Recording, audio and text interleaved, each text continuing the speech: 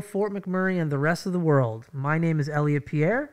You're tuning into the Mac City Morning Show. Once again, we're going to start this off like we start every episode off, with gratitude. It blows my mind how many of you were tuning in continuously and for the first time. So it warms my heart. So I just want to say thank you, because I know you could be doing a million other things with your time. Now, on that note, Tanner, hit him with the intro. How's she cotton, me loves? You're listening to the Mac City Morning Show.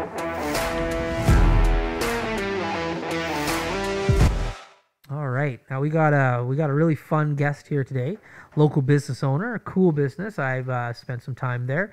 Definitely a hit with the ladies. So for all the gentlemen out there, if you want to wow your mom, your significant other, a daughter or something, this is where you got to go. So as everybody knows at this point, I do not introduce my guests. They can do a better job at that than I ever will be able to. So on that note, can you please introduce yourself and tell people who you are? Well, I'm Amy. I'm the owner of Color Me Mine, which is a paint-your-own pottery studio. Cool. And that's here in Fort Mac? It's here in Fort McMurray. And where's it located? And we're located in Eagle Ridge, right beside Tim's. Okay, cool. Now, I've been there many times. I think it's cool. How did you get into this business? Well, so back in 2016, we had a little fire, and everyone evacuated. And we ended up in Edmonton staying with my parents, and we had a birthday coming up. I believe it was my mom's birthday coming up. And we were walking through West Edmonton Mall, and we saw this little store called Color Me Mine. It's a franchise. So we went in, and we decided to paint something for my mom for her birthday, and also paint something for my daughter. As an activity. So we were in there, and as I was sitting in there, the wheel started turning a little bit and thinking, wouldn't this be so great to have this in Fort McMurray? There's not a lot of artistic activities that you could just drop in.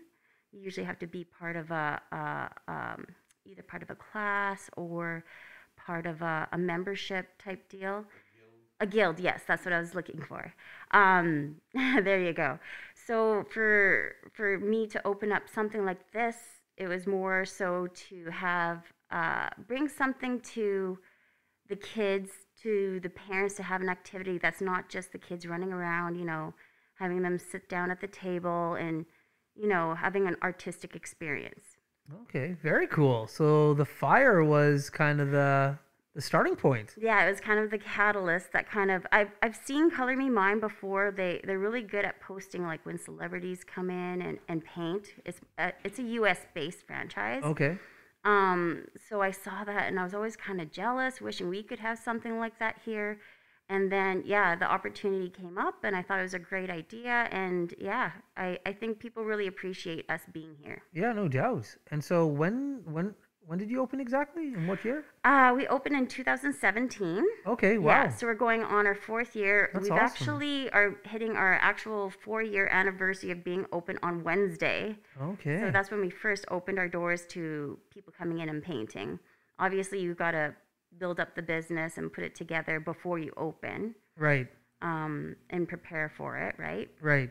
That's awesome. Mm-hmm. And so during... go. So you're saying it's Wednesday the 3rd of March that is your anniversary? It is, yeah, this Wednesday. And I kind of feel like I'm not doing anything so far for it, because I feel like it's a little bit of a jinx to do stuff before your 5-year. Do you know what I mean? Yep. When they say you hit your 5th year in business, that's the year that you survived. Right. Well, We'll see. Still impressive. I might change my mind. We'll see. We'll see what happens. Yeah. Yeah, listen, if you made it through 2020, Yes. you're doing pretty good Yeah. as a business at this point. It's been an interesting adventure, starting from after post-fire to pandemic to flooding, and let's not forget economic downturn. Correct. But it's you have to really believe in what you're doing, and I really it makes me so excited when not just the kids, they're like excited to be there. Like, what job do you have that people are excited to come in and paint that little unicorn that they've been staring at every time they come in and out? And mom said, yes, you can paint that fluffy unicorn the next time we come. Like, kids are so excited, and the parents, like, they say how nice it is to sit down and just relax and paint. That's it. Yeah. And it's something different. Like, it's definitely different. Elliot would let me paint unicorns if I wanted to. Yeah, that's right. Well, me as somebody who is not the most talented when it comes to painting, drawing, I just don't have a knack for it. I've been in there a bunch of times, maybe as like a business outing, or my family's been there during Christmas. It's been like an event that we've done.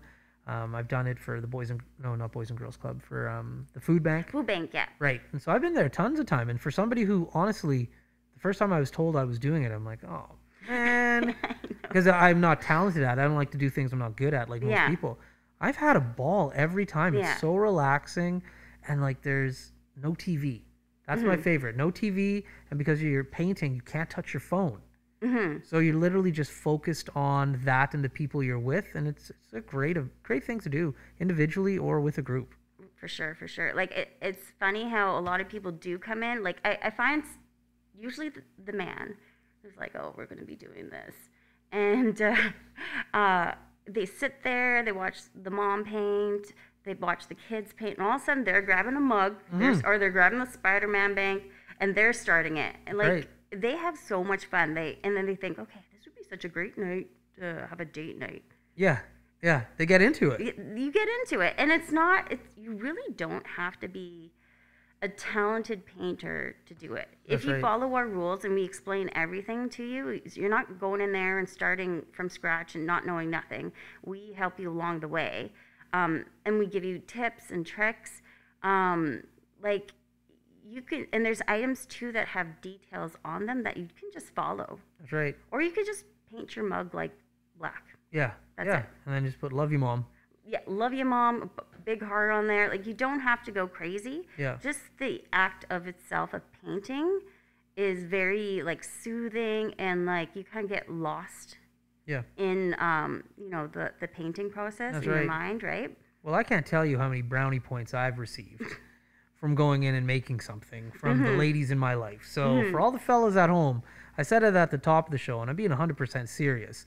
Like, if you have a significant other or a daughter or a mom or like a mother-in-law, anybody, any lady in your life, and you're just like, what should I get? They're so hard to buy for.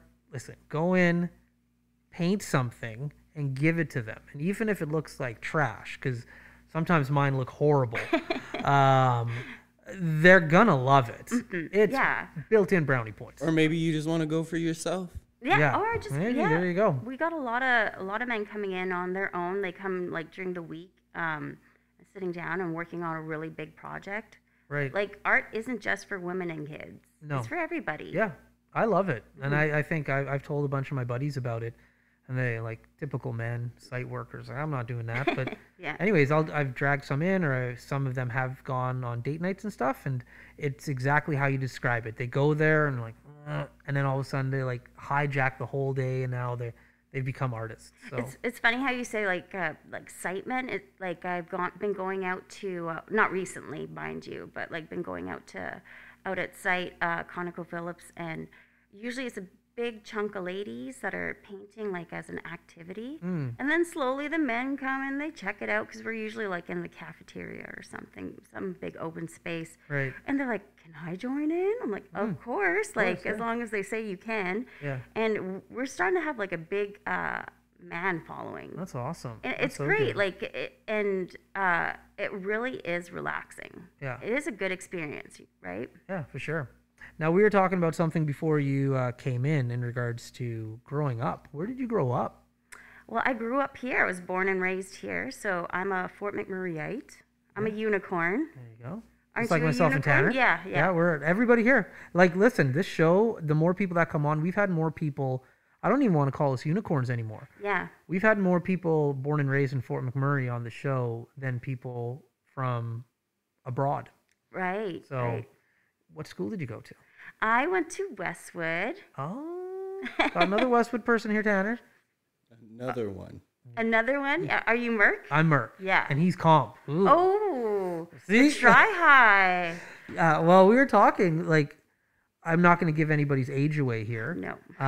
But when I went to high school, they stopped the Tri-High dance in regards to, they still called it the Tri-High, but comp was no longer invited. Oh, no. So some things went down the year that I was in grade 9, and they said, yeah, comp's not coming anymore. So they still no. called it the Tri-High, but no comp. So comp does, at least when I went there, I came from an elementary school that like every elementary school did dances, and then we got to comp, and it was just kind of mutually decided that we weren't going to do that anymore because nobody was going to show up. And like a bunch of the kids from like certain elementary schools tried to get together and be like, hey, let's throw dances. And like they did like this whole petition thing, and everybody was like, yeah, no, we don't do dances at comp. Yeah. Not our thing. Not their thing. They yeah. don't dance yeah. at comp. I remember Tri-High, so it must have been, I must be a little bit older than you because I don't remember that going down. Yeah, you graduated with my cousins, Justin and Erica, right? Yeah, I think maybe me and Erica would have been the same year. So you graduated when I was in grade 9. Yeah, so Yeah. I passed, So, yeah. yeah. So we could say it. I graduated 2000. I'm not ashamed of my age. Like, No? that's not a high age. You graduated in years ago. 2000? That can't be wrong. The math has got to be wrong there. Why? Well, I graduated in 2001.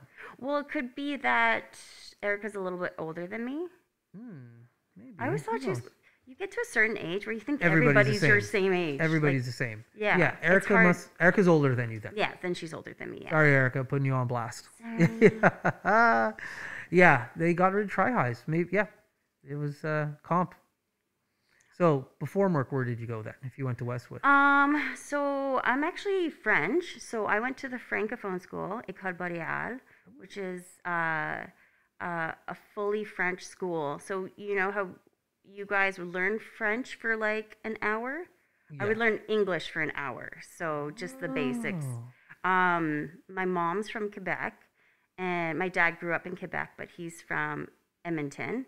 So they both are the reasons why I was born here. So Right. back in the 80s, they came up and my dad started working at Syncrude.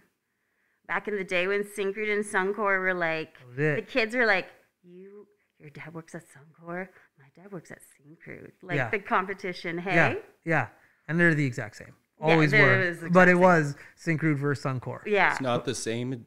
The one your dad went to was better. Yeah, well, Syncrude was better. My dad worked at Syncrude. Yeah. That is fact. Yes, Syncrude was the best. They used to have Syncrude barbecues for everybody watching at home. They were the best. Oh, yeah. They used to give you fanny packs, which my parents still have. The or like mugs. the mugs are those, I don't want to say horrible because I still wear them at home, but the Syncrude barbecue t-shirts that were Yeah. like a fluorescent color of some sort. Yeah. And then they also had like the Syncrude lobster boil. Oh, the lobster boil, yeah. I miss those things. Yeah. Like, those were nice. Those are fun. It was like a different era back in the, like, 1990s, early 2000s of like, Syncrude and Suncor. Yeah, well, nobody really knew about Fort McMurray. I remember growing up and like, it wasn't until Jean Chrétien came Yeah. in like 1999, Yeah. the Canadian government said, hey, we're going to invest X amount of billions. Mm-hmm. And then all of a sudden it was like, It blew boom. up, yeah. It was crazy, hey? Yeah. But prior to that, like, it was like nothing changed. Like, Yeah. it just, everybody kind of just stayed.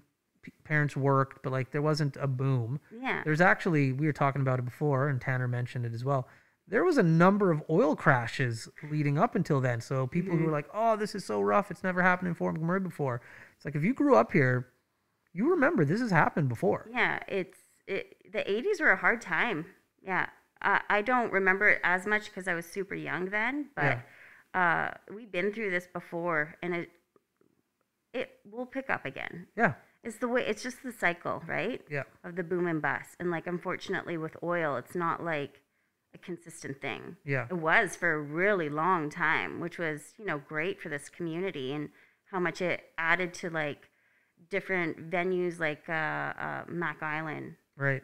creating like a better venue for families to go and, spend time together, different activities, right?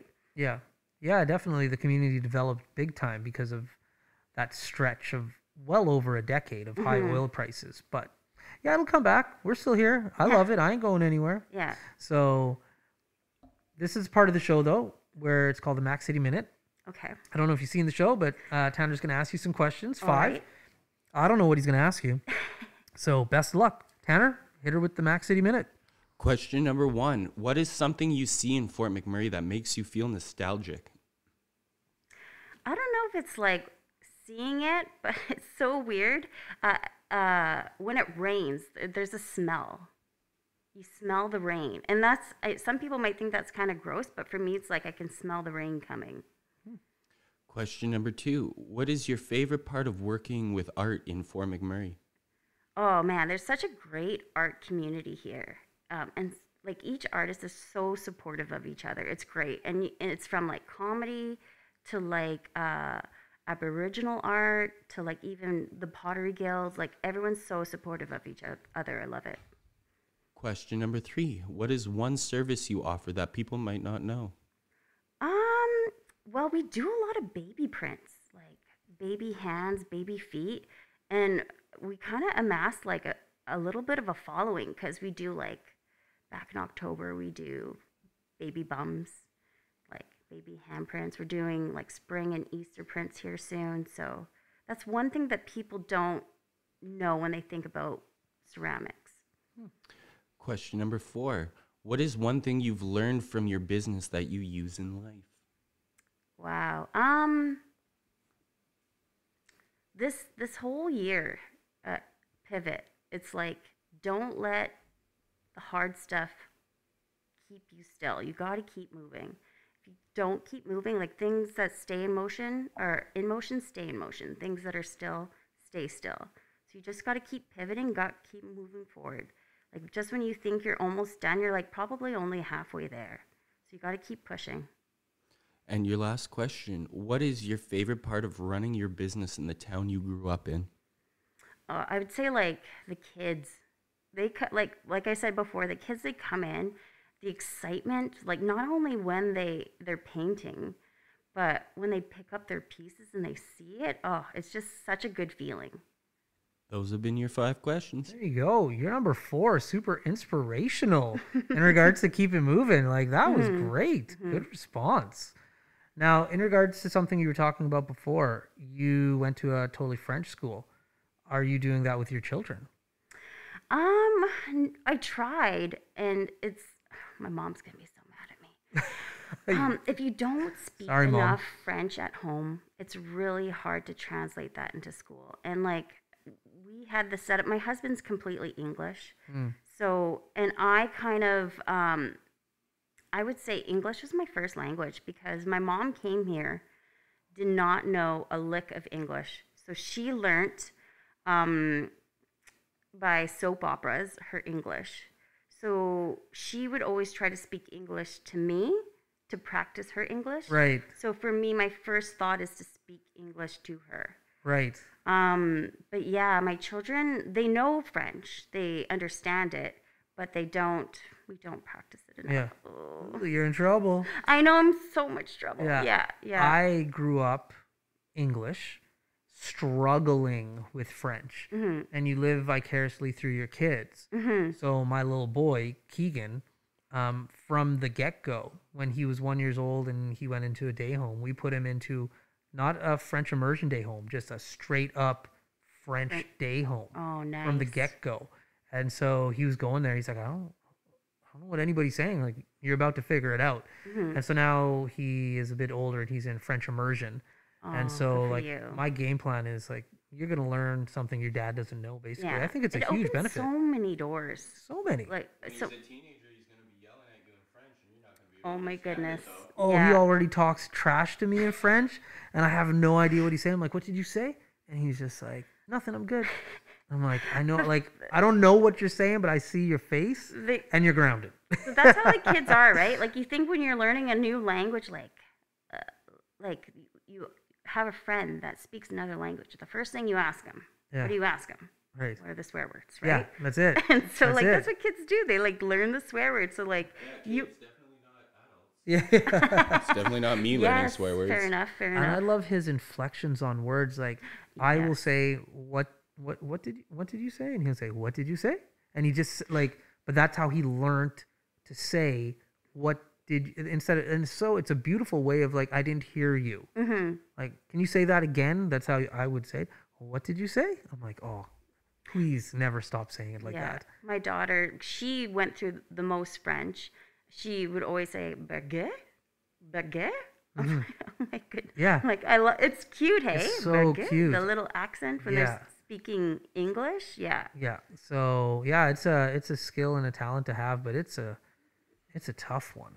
You have to be committed, and I maybe in a sense I wouldn't say I was lazy by any means, but it's easy for me, so you think it's easy for them, right? But it's not. It's like anything, you have to learn it, right? Right. And you have to be consistent with it. And you were kind of immersed in it, and them not so much. Yeah.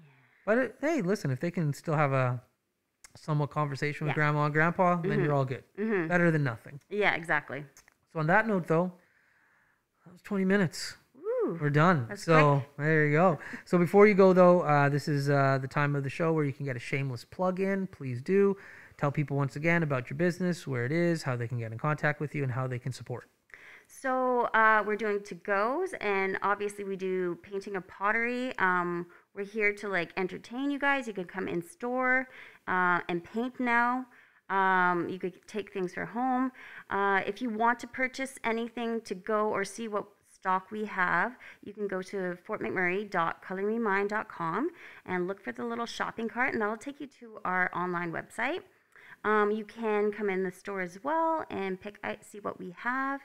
But we have to, unfortunately, stick to AHS regulations. So, yeah, come in, stop by, check out what we do, and we're here to entertain families on the weekend or throughout the week. There we go. Very cool. Awesome. Well, Fort McMurray, Wood Buffalo, and the rest of the world, that's been another episode of the Mac City Morning Show. Thank you very much for tuning in. It really does mean the world to me. On that note, have a great day, and we'll see you tomorrow. Peace. I said this. That's another Mac City Morning Show done. It's so ballistic!